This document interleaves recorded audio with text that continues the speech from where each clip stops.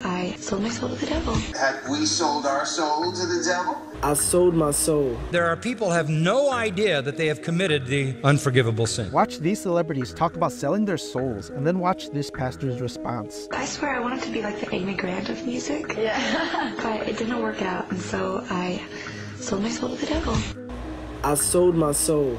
And ever since I sold my soul, I haven't been happy ever since. We'll get to the pastor's response soon, but first, 3 questions for these celebrities. 1. Are you at all afraid of the consequences of continuing to mock and reject God? 2. Do you know just how serious it is to embrace evil and the devil? 3. Did you know Jesus has complete victory over the devil? They're comfortable, and they ought to be frightened because they're headed for eternal hell. There are other people who think they've committed the unforgivable sin and haven't and need to be comforted. Through the years of my ministry, of course, I've met both kinds of people. The comfortable who ought to be frightened and the frightened who ought to be comfortable. To hear more biblical truth like this, do subscribe.